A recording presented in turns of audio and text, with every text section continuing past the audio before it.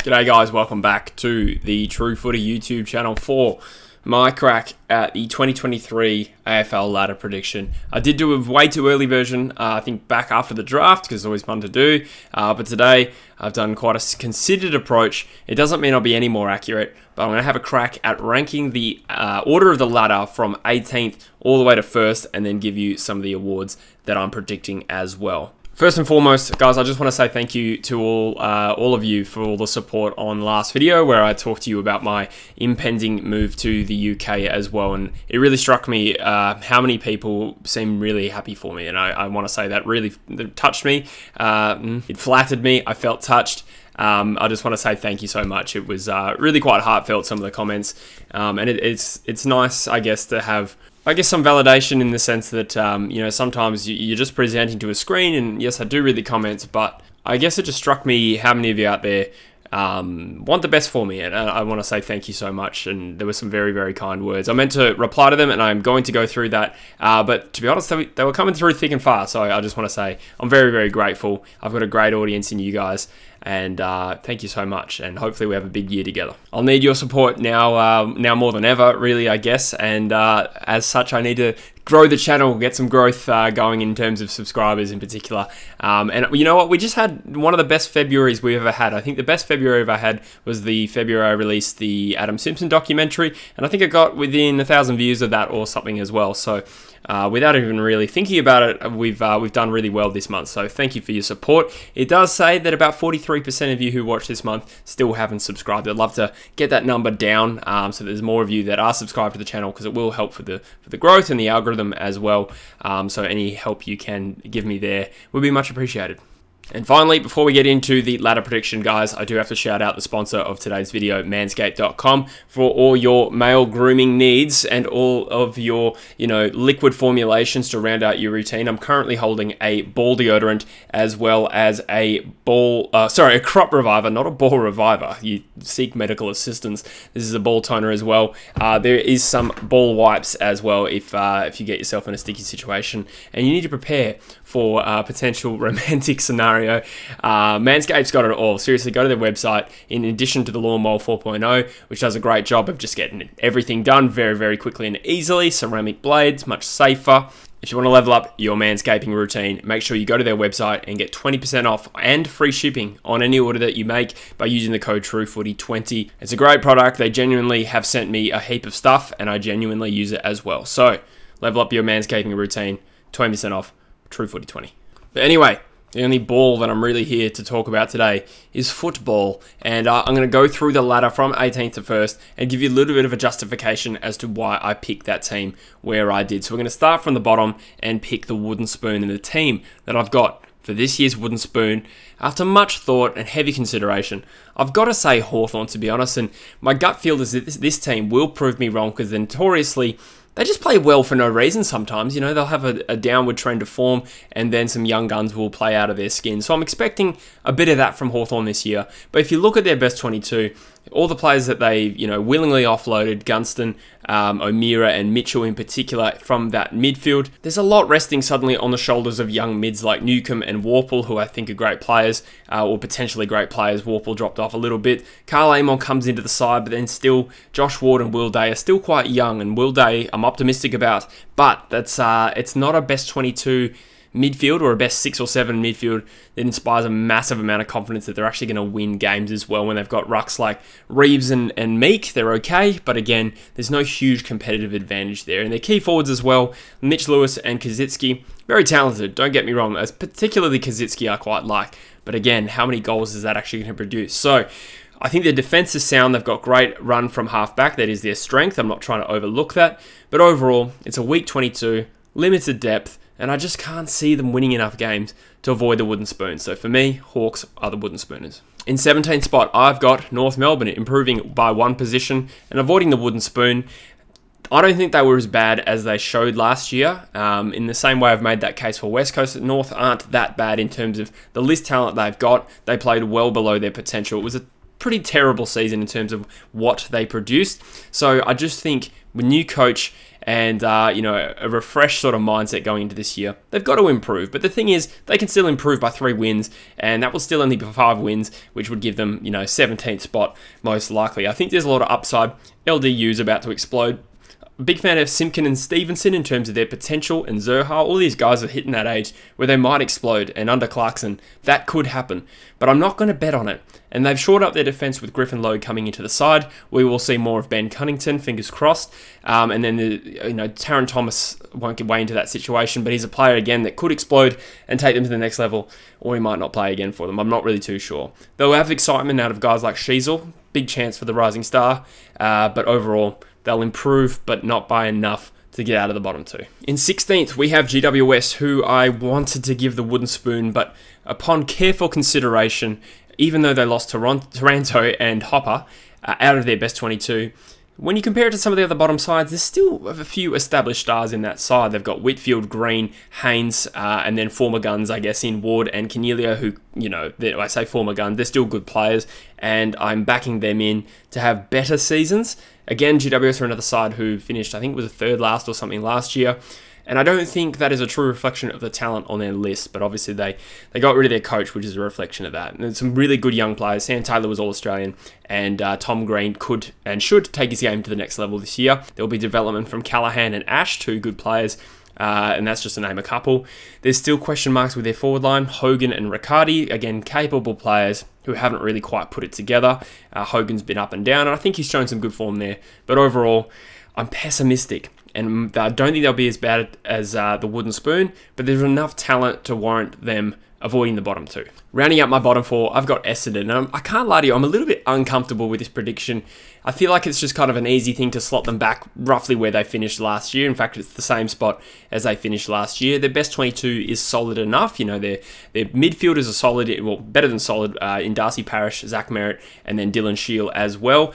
They're spearheaded by Peter Wright, who's turned into an absolute gun, to be honest with you. And there's some good defenders down back, although they're probably lacking that real tall shutdown defender as well. They've got some good shorter players. I think Laverde's, I think I read that he was like the 14th tallest player on the list, and he was their key back last year or something like that. So they do have Brad Scott coming in, and this guy is a coach. While he didn't have a massive success at North Melbourne, I think he did prove that he could extract the best out of a playing group that is not massively talented. I'm not saying that's Essendon. I think there is definitely some young talent there, but I could see this guy building them to a level this year where they avoid the bottom 4, but he will need time. And to be honest with you, my trust with Essendon is a little bit low after a poor year last year. So they rely a lot on organic improvement, and they've got some good young players: Archie Perkins, Cox, Reed, and Wiedemann coming into the side of former top 10 pick, Ben Hobbs as well. So a lot of that improvement could rest on the organic improvement of young players. I just think it's a little bit early, so not this year for Essendon. In 14th spot, I think this will ruffle some feathers because I've talked them up and I'm actually really optimistic on them, but I've ended up putting Adelaide here, and there's a ruffling feathers pun because of Crows. I think they're an exciting young side, and I think to some extent, to this point, they've actually exceeded their talent level in terms of how competitive they are, the spirit that they play with, their ability to beat teams. We're looking at Adelaide a couple of years ago and thinking, there's not a lot of young talent in terms of when you compare it to some of the other rebuilding sides. They really kind of had to start from scratch, or at least that was my opinion. But that talent is starting to take shape now, and I think their forward line in particular, as it was in like that 2017 era, could become a massive strength for them going forward from this year. Taylor Walker, obviously we know how good he is. Darcy Fogarty, I think, is poised to take the next step. He's a little bit undersized, but he's still a very, very talented player. Tilthorpe was their pick 2 from a number of years ago. So some exciting talls there. And then the smalls are even more exciting. Isaac Rankin's joined the club. Josh Rochelle and Shane McAdam are three very potent small forwards. I think the talent's getting there, but I still think they're another season away from being consistent enough for final. So I definitely have them better than, or at least a level above, all the teams below them. And I feel like I'm being a little bit harsh here. I think they'll be consistently tough to beat at home, but in the end, not talented enough yet, or maybe not experienced enough yet to be consistent enough to really push for final. So I think they'll be, behind Gold Coast in terms of development. In 13th spot, I finally put my West Coast Eagles here, and I've been all over the place with my predictions with them because it's hard it's hard to separate your head from your heart. But ultimately, I did a season preview for them, a couple weeks back on the channel. So if you want my in-depth thoughts on where I think we're at, go and check that out. I think there will be genuine improvement there. It has to be, but it's largely predicated on availability of players, and there's so many players coming back into the side, it's ridiculous. I can't count them all, but 3 that come to mind are Elliot Yeo barely played, he's close to our best player. Oscar Allen didn't play at all, Sheed played 1 game, and these guys are on the prime in their career. So from what I saw in the preseason, you can't go too much off preseason, but you could tell that there's a level of fitness there within the playing group, and that by itself will make them a much more competitive team. They're nowhere near as bad as they showed last year. Again, similar to Adelaide, I think they'll be tough to beat at home, and I think there's, when you compare them to Adelaide, I think the best 22 is a little bit more established, a little bit more consistent. I mean, I've only got them one spot apart. The reliance on Nick Nat's dominance is their biggest Achilles heel going into this year. Oh, that's a pun. He's currently got a sore Achilles. That wasn't intentional. But I think if he misses games, which is, every chance, then I think the Eagles will get exposed because they don't have the next layer of, ruck depth to really win games, to be honest. Bailey Williams and Jamison, young and developing. And I don't think the midfield is potent enough to overcome the cracks that would be there when Nat Nui's not playing. So we'll see. If Nat Nui plays 20 games, they could finish higher. I think there'll be a push towards youth. And I think they'll just languish somewhere in the middle. Overall, West Coast in 13th. In 12th, I've got St Kilda. Again, another one where I find it so hard to peg these guys because they can be all over the place. Last year, they finished 10th. And they squandered a start of 8-3, which meant in the second half of the year, they went 3-8, so a perfect mirror image. They finished with 11 wins and 11 losses, and this included some bad losses in the second half of last year as well. A 35-point loss to Essendon, who finished bottom 4, a 41-point loss to Fremantle, a side they shouldn't be that much worse than, and 51 points to Sydney as well. So while these aren't bad teams necessarily in Sydney and Freo, obviously it wasn't as competitive as an 8-3 start to the season would forecast. So I think they fell off the perch hard, and that could carry into next year. I just don't think I see it with their best 22 to be a realistic chance for finals this year, where I think there will be some very good contenders. They're also without King for the first 6 weeks of the season. Membry's in a race to be fit for round 1, so we'll see, but King is a massive loss. It's a talented midfield, but it's a workman-like one. Jack Steele's an out-and-out star. He's supported with guys like Ross, Crouch, and Clark, and none of these guys necessarily have that X factor to really build a well-rounded midfield, even though it's solid, but it's not amazing. I do think Ross Lyon will set them on the straight and narrow, but he's not going to do it in season 1 is my prediction, and that's why they're 12th. In 11th spot, I've got the Gold Coast Suns, and they've taken good strides consistently over the years, year by year, close to linear improvement under Stewie Dew, and 11th spot would actually be their best ever finish. So I don't think I'm ragging them too hard by not having them closer to the finals.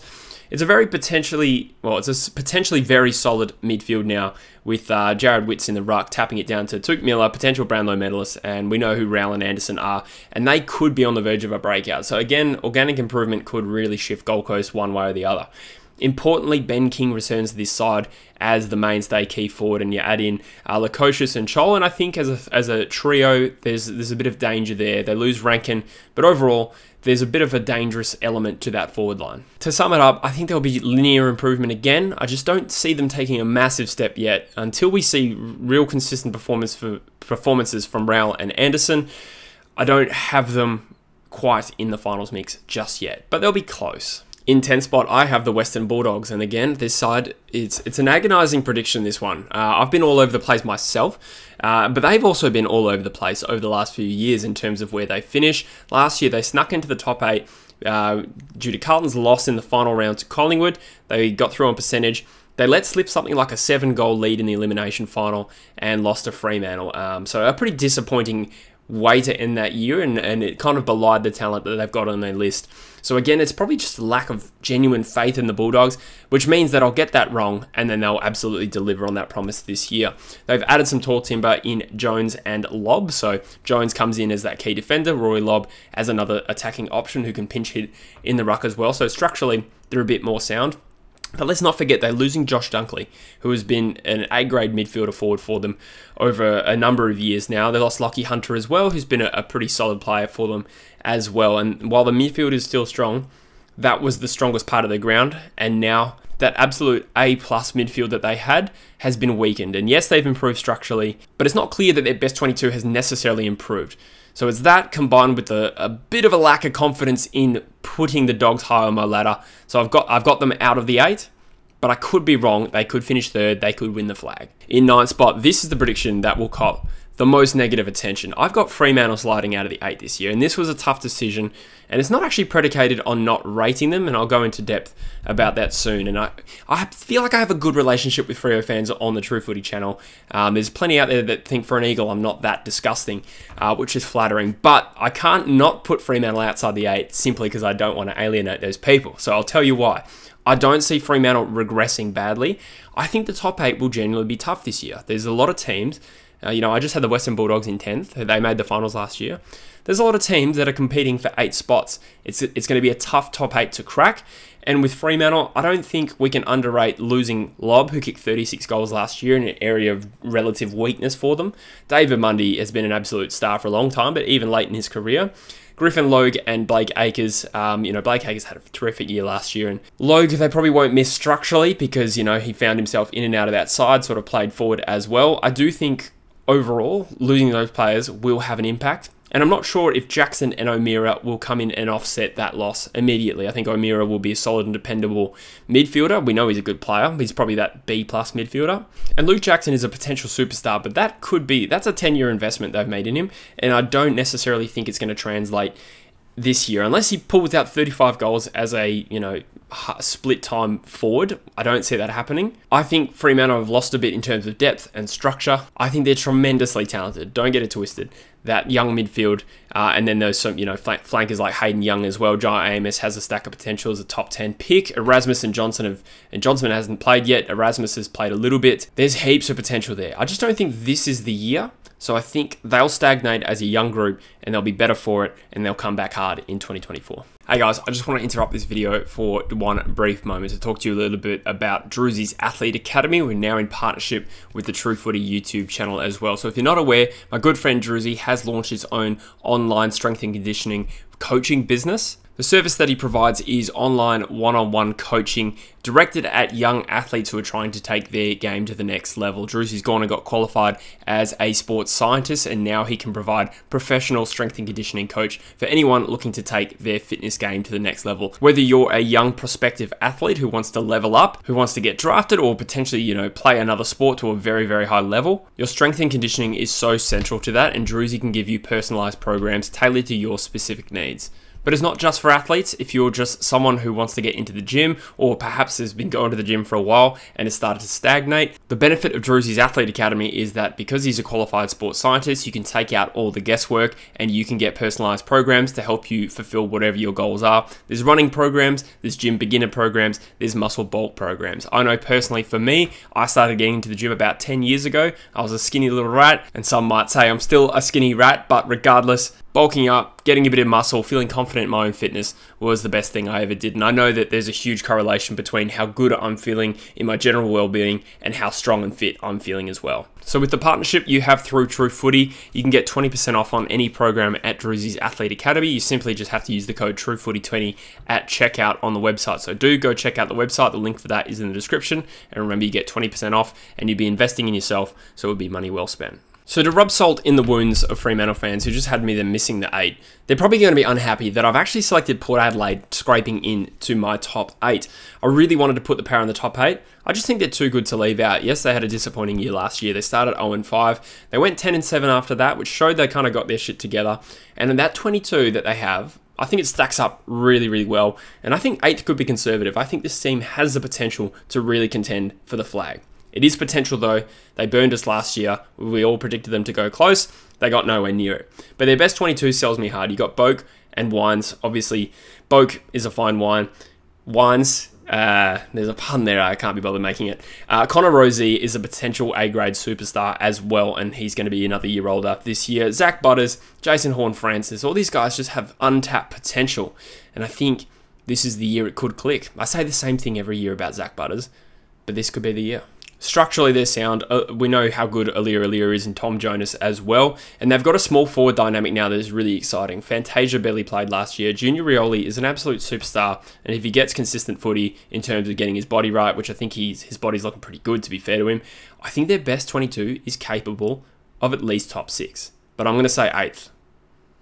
because I'm a pussy. In 7th spot, I have got the Collingwood Footy Club, who enthralled the AFL world last year by finishing top 4 with remarkably just 104%, which speaks to that narrative of them just winning close games throughout the year. They've lost Grundy, they lost Ollie Henry as well. They've added Tom Mitchell, Dan McStay, Bobby Hill, and Frampton as well as a key defender. So they've reinforced their midfield, and I think most important of all, they've got a mainstay key forward option. Again, puns, McStay, mainstay, it's all happening. They were probably the most exciting side to watch last year, and the question will be, can they back it up after an emotional roller coaster? And they probably will, to be honest, and 7th might seem a little bit harsh. But again, you look at the close wins that they had, 104%. There's an element of luck, and that's probably harsh because they won those games in their own right, like Jamie Elliott's a superstar. But logically speaking, the way the ball bounces, it does sort of indicate that they're not that much better than the opponents that they defeated in all of those games. And therefore, again, logically speaking, it's more likely that they'll drop a few of those games again in this year.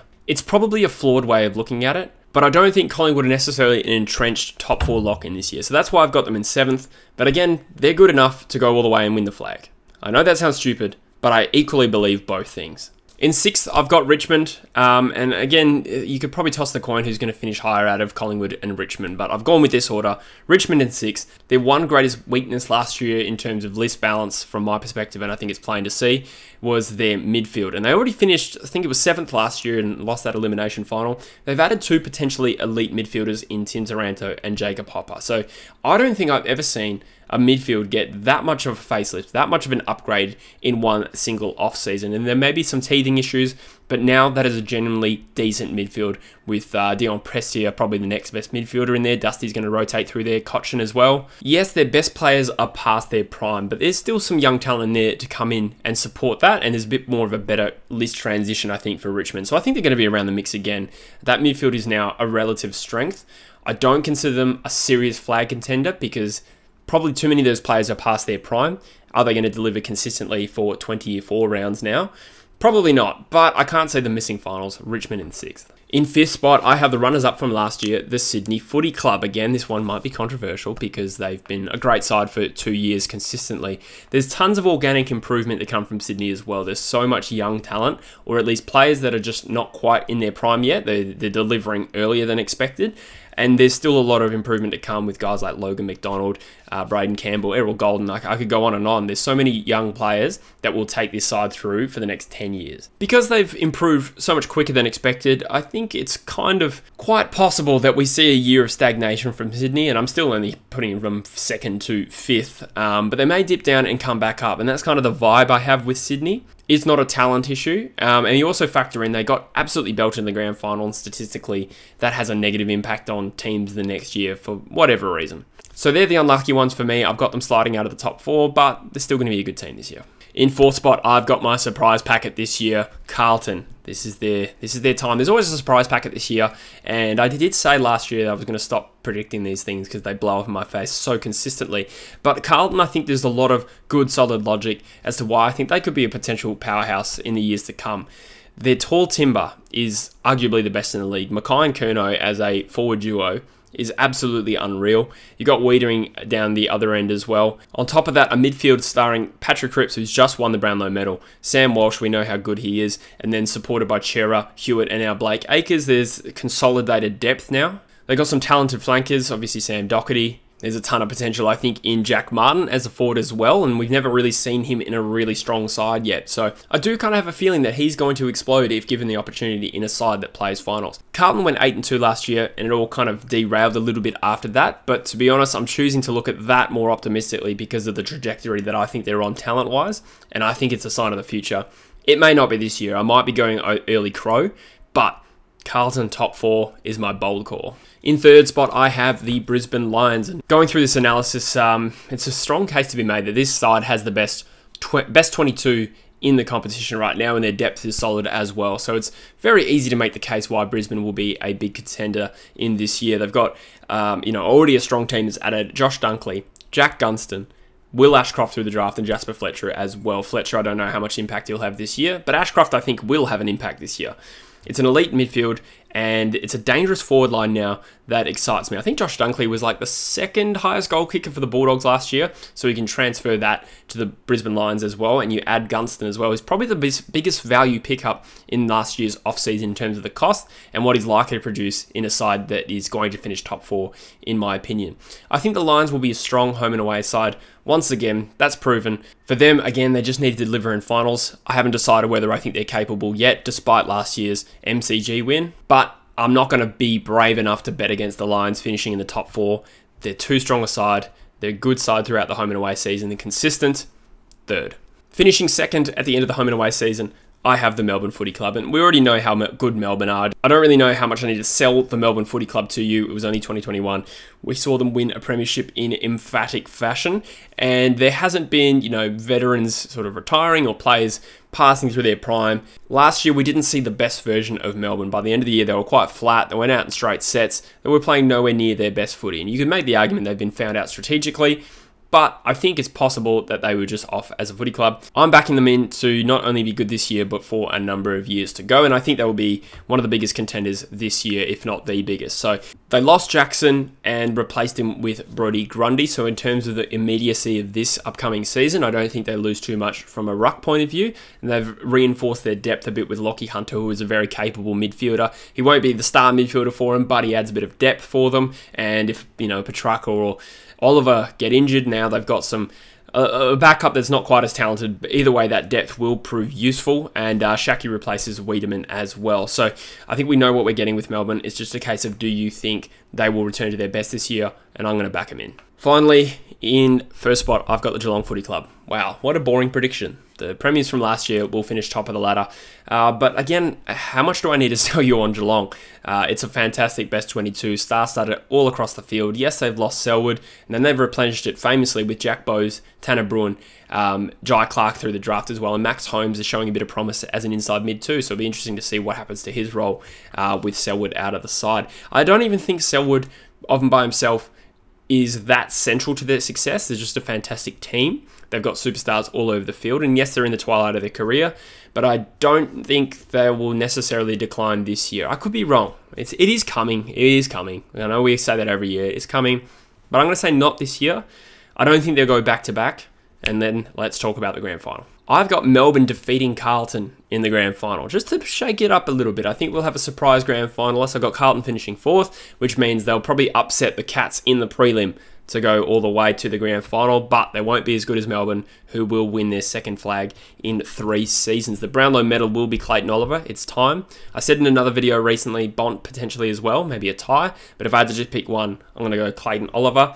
The rising star, I'm going to give you the most boring prediction ever and say Will Ashcroft will win it. I want to say Harry Sheezel just to mix it up a little bit, but Ashcroft's going to come in, he's going to get regular footy, he's going to win plenty of it, he's going to use it well, and the side's going to be good, he's going to stand out. So aside from injury, touch wood, Will Ashcroft will win the Rising Star Award.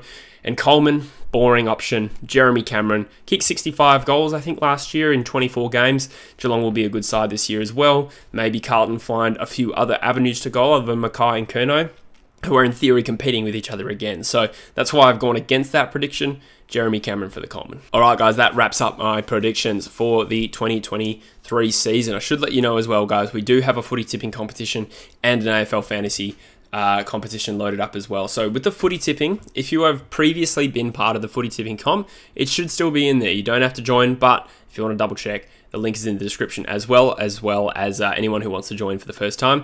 The AFL Fantasy Comp is different. I have to make a new one with its new invite code, so get around it in the description of this video, guys. Let's all take part. Should be lots of fun if you enjoy fantasy. But other than that, that's it for me now, guys. So I'll see you soon. I think as I record this, we're going into our second round of JLT. It's not called JLT, damn it. As I'm recording this, it is the second round of preseason games kicking off this afternoon as well. So I'll try and do a wrap-up video of that as well, which would be good. So hopefully no one does, a major injury, touch wood, as I record this, and then it'll impact my predictions. I don't know. But either way, looking forward to it. Looking forward to you guys joining me this year.